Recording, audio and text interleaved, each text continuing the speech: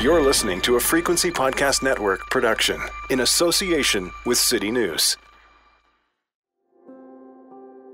If you've ever cared for a sick young child, you know the sinking feeling in your stomach, hoping they'll get better, doing everything you can to make them feel good. But you're watching, wondering to determine when or if you need the experts, if you need to take your kid to the hospital. It is a truly awful feeling at the best of times. And this is not the best of times. Usually at this time of year, about 800 kids show up daily at Ontario's ERs for respiratory illnesses. This past week, it's been nearly triple that. An Ottawa facility announced the opening of a second pediatric ICU. Sick kids is also postponing surgeries children have been waiting months, even years for. A 12-hour wait to be seen at BC Children's. The Alberta Children's Hospital is overwhelmed with demand. There are waits of more than 4 hours just to clear triage, 17 hours to see a doctor, with lineups out the door. Right now, most children's hospitals in Canada are packed. Wait times are hours long, and at least until the supplies the government has procured make their way to store shelves, there isn't much effective medication to be found to care for sick kids at home. So how did we get here? What is happening in children's hospitals and why? What do parents need to know about the crisis in pediatric care, and how should they care for a sick kid given the current climate?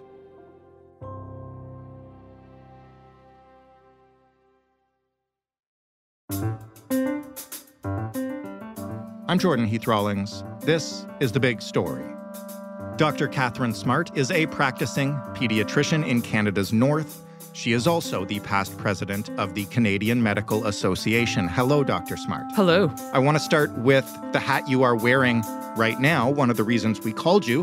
What is it like to be a pediatrician in Canada at this moment in time? Well, I think for all of us, it's a pretty intense time to be doing clinical medicine. We're seeing just a lot more volume of sick children than we typically would. And there's pressures really across the system. In my setting, I work in Whitehorse in the Yukon, where we're in a rural and remote setting. Where there's only one of us on call a week at a time. And I was just up there recently working, and I admitted more kids to the hospital in those 7 days than I ever have in the last 5 years I've been working there. So there's a lot of pressures, I think, from communities. Of course, everyone's hearing in the news about our children's hospitals and the overwhelm in emergency departments. And I think that's right now just the story across the country. There's a lot of kids sick with a lot of viral illness. I know you can't probably cite stats from individual children's hospitals, but to put that in context a bit around what people are hearing, what is going on at these children's hospitals? I mean, particularly in Ontario, where I think we've heard the most about the crisis, but now I understand we're seeing high volumes in Alberta and BC, and every province is getting hit. Absolutely. I think it is really the same thing across the country. And what's happening is we're just seeing a lot of very significant viruses that are common for children to get all happening at the same time. So you're hearing people sort of say the tridemic. The big three that are out there right now are RSV, influenza, and influenza is really spiking right now, and still COVID. And in the background, there's other common viruses that are still circulating, things like enterovirus, parainfluenza, adenovirus. These things are also in our communities. So they're happening kind of all at the same time. So what that's creating is a lot of kids getting sick simultaneously, and it's leading to just really unusual volumes of people presenting for medical care. And this is, of course, in a backdrop of more challenge accessing care in the community, fewer family doctors, less primary care, so more reliance on emergency departments, and that's been very stressful. And we're seeing volumes, double or triple what would be typical. And because the other aspect of what's going on here is we have kind of three cohorts of kids who are getting exposed to these common respiratory viruses all at the same time. So that denominator of the number of children who are sick and needing admission and at times needing critical care is also larger than normal. And that's why we're hearing things like ICUs being overwhelmed and children's hospitals having to stand up additional intensive care capacity to meet the needs of this surge that would be atypical. In a moment, I want to get into the reasons for that, and then I'll get you to give some practical advice to parents who might be struggling right now. But first, I think by now everyone listening to this show is very familiar with COVID and what it does. We all understand the flu. Can you just explain what RSV is and why and how it can be so dangerous to young kids? Absolutely. So RSV is a virus that pediatricians have never liked. It's a respiratory virus that's particularly concerning in young children, especially kids under 12 months of age. And the reason for that is in younger kids, it can get down into their lungs and cause lower airway inflammation or inflammation of the lungs. And what that looks like clinically is a child who's full of snot, lots of runny nose and congestion, but also wheezing and struggling to breathe and work at breathing. And that clinical name we use for that is bronchiolitis. And that happens mostly in young kids. And it can be a really common reason. In fact, it's the most common reason for hospitalization in kids under 12 months of age. So this is not a new phenomenon. We've dealt with this forever. I think what's different right now is it's just people are talking about it a lot more. And because it's happening with these other viral surges all at the same time, it is contributing to those pressures that we're seeing. What's a bit different right now is, RSV, it's so common that almost all children will have had an RSV infection by the time they're 2, at least 90% of kids. And each time you get RSV, it's more mild. So usually the first time you get it, you're the sickest, and then your immunity builds over time, and gradually it just becomes a common cold. And in older kids or adults that get RSV, you would just have a runny nose, maybe a bit of cough, and you wouldn't think much of it.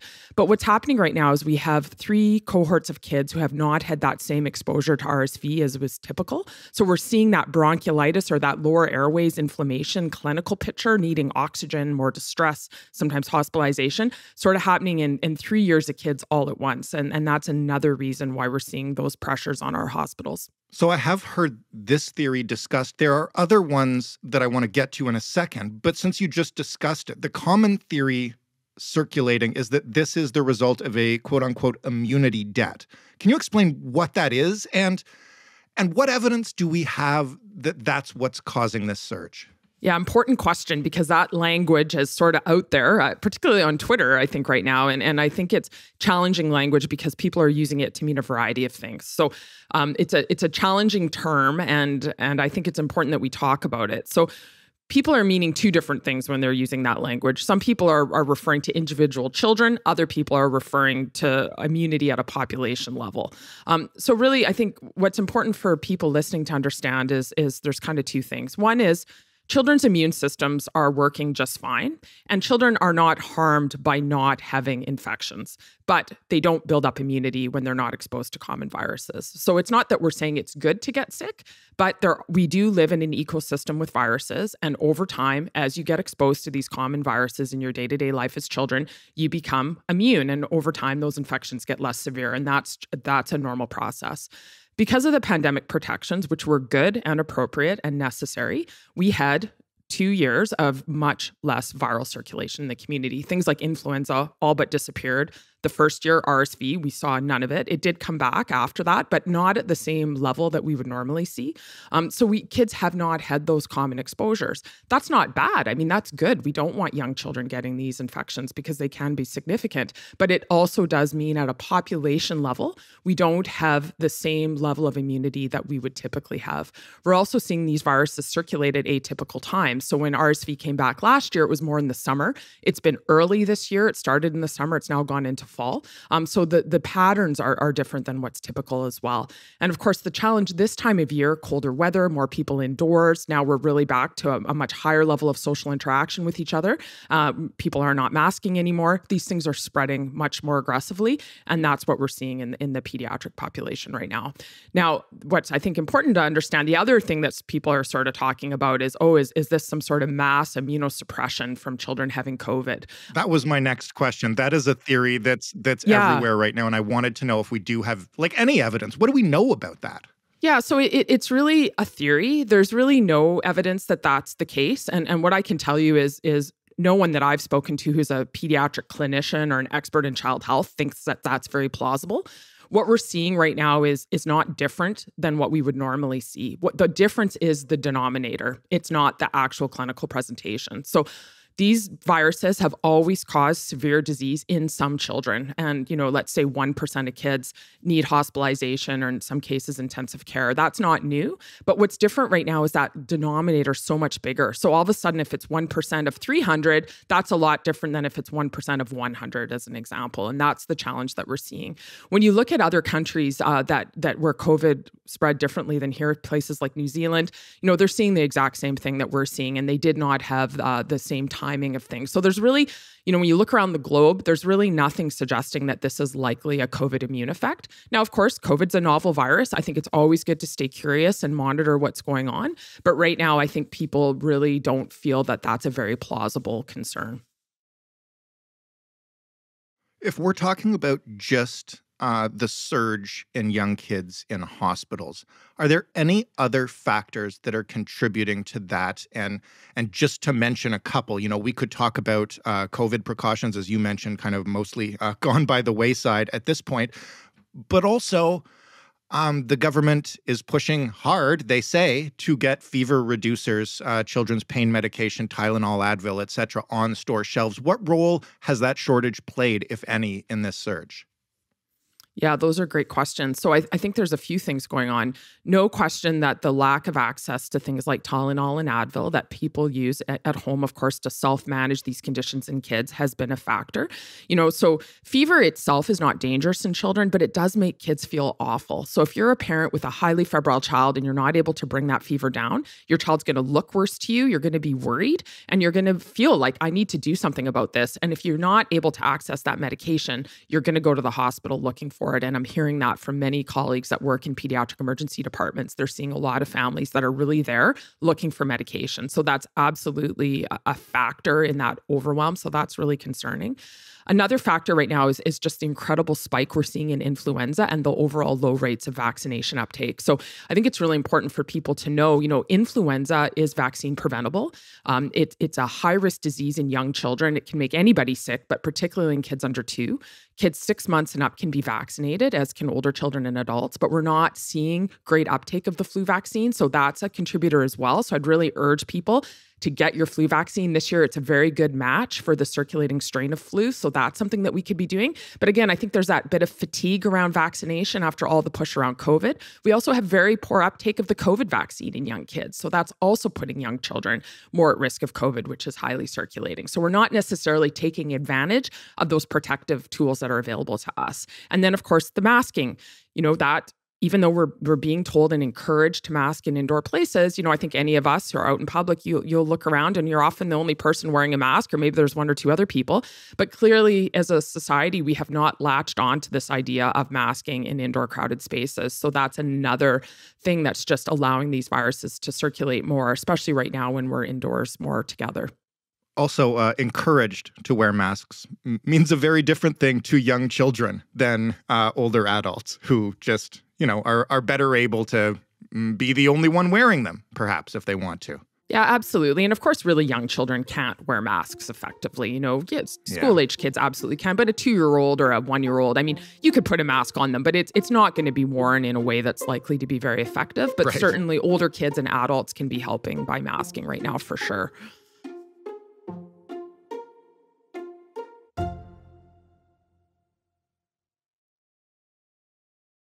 With regards to vaccines, and I'm just curious about this, are we seeing lower uptake than usual of the flu shot this year? And is that because of the misinformation around the COVID vaccines? Like, let's say 2 or 3 years ago, was the uptake better? That's a good question. I haven't seen the exact statistics, so I couldn't tell you for sure. But what I'm hearing is we're not seeing, resounding demand for the flu shot. So I think it is challenging. I do think there's a few things at play. Absolutely, the misinformation piece has been really challenging around vaccination. And I think it's brought that vaccine hesitancy up again, where people are kind of going, should I get vaccinated or not? I don't know. There's a lot of really negative messaging out there on social media around it. And what I really notice in my work as a pediatrician is for a lot of families, it's not necessarily that they're anti-vaxxers. We all know there's this hardcore group of people that are really aggressively spreading misinformation and are really anti-vaccine. I don't think that's the majority of people, but sometimes that messaging is just enough to plant that seed of doubt that leads to hesitancy. And hesitancy leads to not making a decision. And that's what I find for a lot of families I talk to. It's not that they're not going to get vaccinated. They're just not sure. And because they're not sure, they haven't actually done it. And it's moving people, I think, to answer their questions so they can move from uncertainty to feeling confident to choose the vaccination. And right now, especially for influenza, I think that's really, really important because the numbers that we're seeing are really concerning and it can make children very, very sick. And those outcomes can be prevented with a very safe vaccine. So vaccines first for flu, then for COVID, priority one. Let's be practical a bit for parents. What else should parents of young kids, kids under the age of 10, under the age of 8, what should they be doing right now while we're in this tridemic? Yeah, great question. So, I think what's really important is a few things. One, keep your child home when they're not well. That's really critical because when kids are coughing and runny noses and around each other, that's how these things spread. So it's really important to stay home when you're not feeling well. But that being said, I think this is another source of stress, right? People have had to miss a lot of work. It's challenging when your kids aren't able to go to school or daycare. So I think that's a stress for parents. And I think that's something we need to think about. And at this time of year, yes, kids are almost always snotty or coughing in some capacity, No, absolutely. And I think that is what's so tricky, right? And then, what are we doing sort of as a society to support parents in that way, like with paid sick time, support to have your kids at home, right? Like it's one thing to ask people to do something. It's another thing to have practical support so that they're able to do it. And I think that's really challenging. You want to keep your kids away from other kids that are sick. That's obviously important.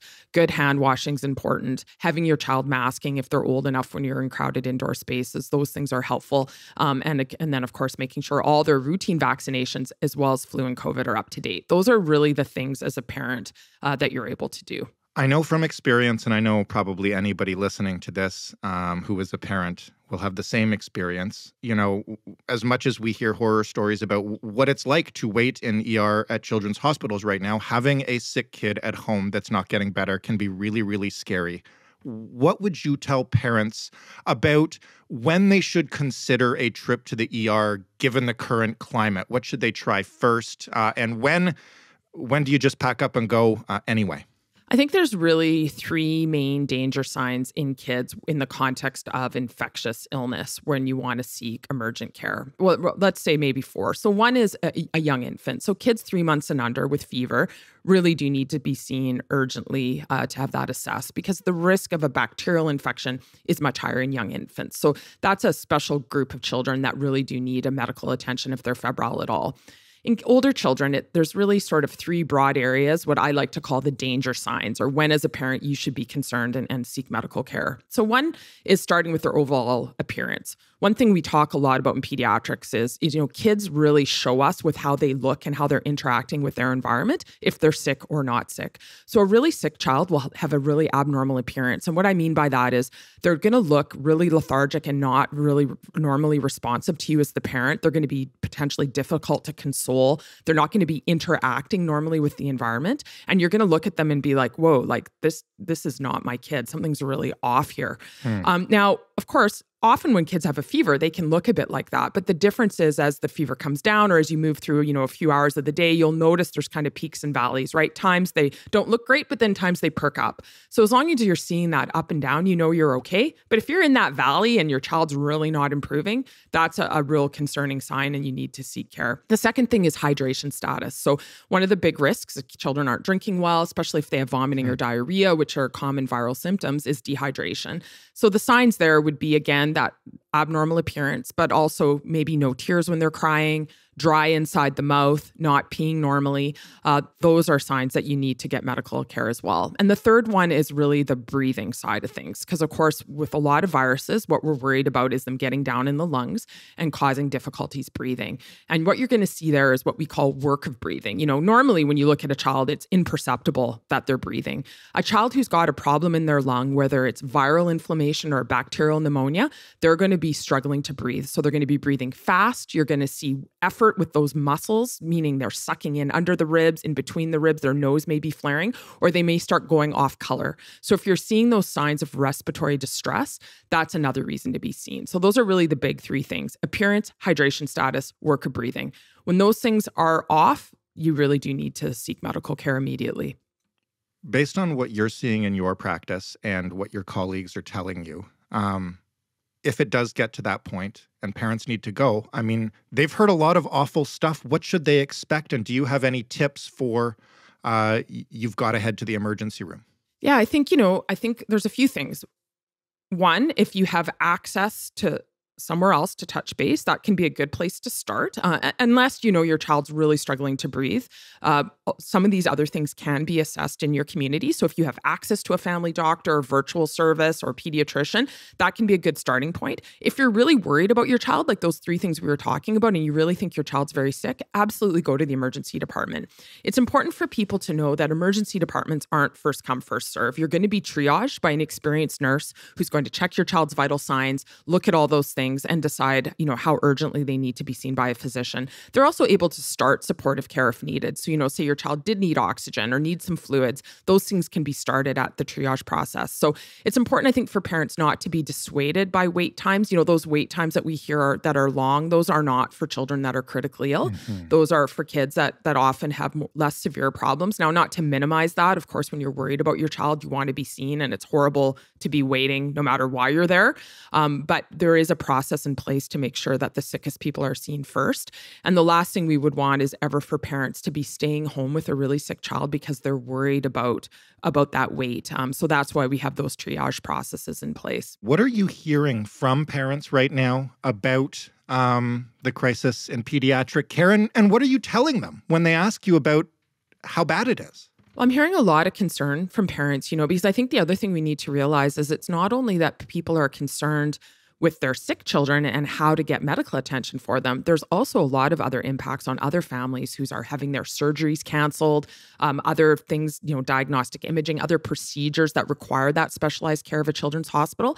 A lot of those things are being deferred again as those resources are being pivoted to help with this viral surge. So people are really being impacted in a variety of ways, both people, with acutely sick kids, but also families who are waiting and waiting and waiting. And the wait times for pediatric surgery and some pediatric diagnostic imaging and in a lot of places, including Ontario, are actually longer than adults. And of course, in pediatrics, there's no such thing as elective surgery. If your child needs an operation, it's because they need an operation. And right now, we've got kids that have been waiting for years in some cases for certain procedures. So that's really stressful for parents. The other thing I'm hearing, is people are concerned even about having procedures like, will I be able to get Tylenol or Advil for pain control? And should I be deferring my child's operation if I'm lucky enough to get one? Because I'm not sure I'm going to be able to manage their pain at home. So that's worrying people. People, of course, are worried about their child getting sick and having to go to an emerge and wait a long time. Right. People are worried about losing access to primary care providers in their community, which again forces more people to go to the ED if they're not able to find a touch point with a community-based provider. So that's worrying people. And I think parents are, they're struggling, right? Like just what you said before, if your kids had a cough or runny nose for days or weeks, like at what point can I send them back to school? When is that reasonable? How am I balancing that with my job? There's a lot of stresses right now for families, a lot of pressure people are under. And I think when you're seeing all these headlines, it just adds to that cumulative stress. And of course, this is, we're almost 3 years into this now. It's on the background of a really stressful time that people have been going through. So that cumulative trauma, unfortunately, it's ongoing, I think, at this point for everyone, including providers and families and patients. One last question. How long can this keep up for? You mentioned everything seems to be peaking at the same time. Everybody's now familiar with the prospect of waves from the pandemic. Are we going to burn through the kid population quickly enough to get things back under control? Well, that's the million-dollar question, really, isn't it? I mean, I think we are seeing some signs that RSV may be plateauing a little bit. So we'll see. But again, that virus is usually around for several months. So I don't necessarily think it's going to go away completely, but we may not be quite seeing the dramatic surge. Influenza is really on vertical rise right now. So, what happens there, I think, is going to depend on what people do. Do people get their vaccines? Are people going to start masking again more in public, staying home when they're sick? These are all things that could blunt that impact. So I think, exactly how long it goes on and how dramatic it is going to depend a lot on the choices that people make here over the next few weeks. Those other respiratory viruses, they're around in the winter. They're not going anywhere either. So I think we're probably going to see a bit of a peak and then a slow burn. I don't think we're necessarily through it yet. I think the next few months are still going to be challenging. And it's something that we're going to really have to continue to monitor very closely and make sure that we're trying to get those supports to people in our pediatric hospitals to be able to continue to deal with these pressures. Dr. Smart, thank you so much for this. As always, very informative. Thanks for having me. Dr. Smart is a pediatrician and the former president of the Canadian Medical Association. That was the big story. I will say only one thing here to reassure you if you are a parent of young children and you are a little freaked out about the possibility of needing the ER. I have been in the exact situation Dr. Smart described, with a child with RSV headed to a crowded emergency room. The nurses at triage take care of you, and children's hospitals, I swear to God, are the worst places to have to go. Once you're there, they are the best place in the world to be. So if your child is struggling to breathe, is really sick, don't worry about the wait times. Go. They'll look after you.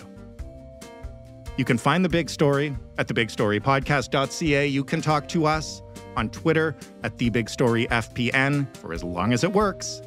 You can email us, hello@thebigstorypodcast.ca. And of course, call us 416-935-5935. The Big Story is available in every podcast player you could possibly want, and it's available on your smart speaker. Just ask it to play The Big Story podcast. Thanks for listening. I'm Jordan Heath Rawlings. We'll talk tomorrow.